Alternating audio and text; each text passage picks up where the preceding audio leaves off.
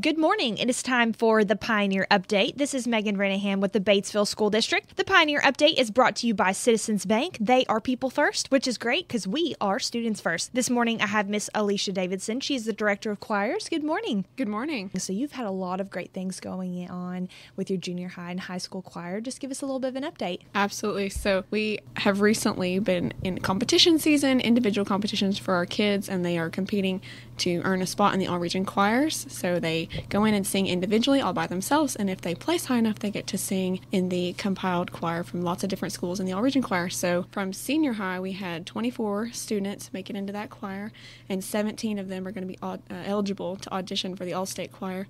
And then in our junior high program, we also had 17 students qualify and participate in that ensemble. That is awesome. Well, we were so proud of them, and what I love is I'm seeing some of the same names as last year, and some of them are seniors, and so that's very exciting for them to get to be a part of that.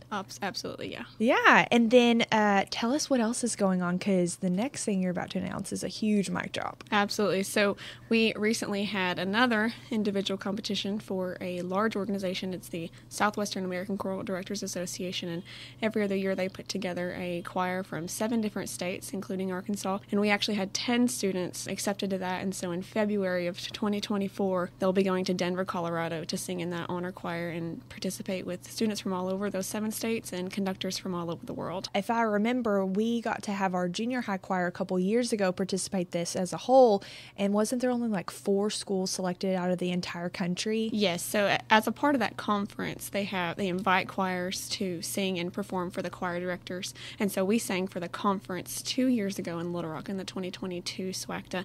This is the honor choir, so it's a part of the conference, but it's student focused, and the choirs that are invited are for the directors themselves to learn from and hear from, and just to get feedback and inspiration for the future for their own choirs. Very prestigious. Absolutely. Such a high honor. Well, we're so proud of y'all. And then with that comes a lot of funding. So y'all are going to be accepting donations? Yes, each student is responsible for fundraising their own. We as a choir organization, of course, want to help support them, and so we're facilitating different fundraisers. We'll be hopefully caroling around the community, so if we have any business sponsors that would like to have a caroling group brought into them, we would absolutely love to do that for them for a donation. And then each individual student is also taking donations for the month of December. That is wonderful. So if they want to participate in that, how do they get a hold of you? You can get a hold of me by emailing at adavidson@gobsd1.org, or you can call me at 870-612-4216. Awesome. And then just to top it all off, when's y'all's upcoming concert, when they can come and maybe try you out before they hire you? Absolutely. If you want to come get a taste of what the choir has to offer for you, our next concert will be at UACCB on December the 12th, 6 p.m., and that'll be for grades 6 through 12, so you'll get to hear our beginners all the way up to our most advanced choirs. That is a must-attend event because it really kind of gets me into the Christmas spirit, so I always love going to that. I might be a little biased, but it's one of my favorite things to celebrate around the holidays, just those more familiar tunes that people are in the community are more familiar with, but always with a new interesting twist. Well, Miss Alicia, thank you so much for joining us. You are doing a phenomenal job with our students, and we appreciate everything you do. And like we always say, it's a great day to be a pioneer.